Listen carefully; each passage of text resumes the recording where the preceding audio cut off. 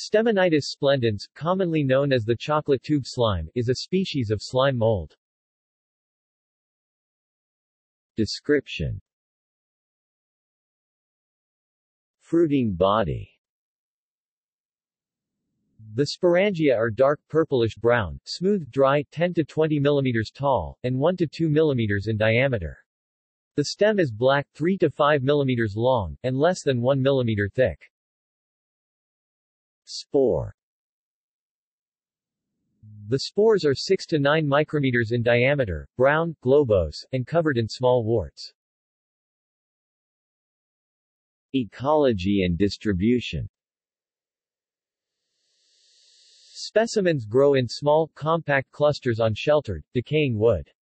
It is quite common within its range. In Australia, the species has been observed in all states.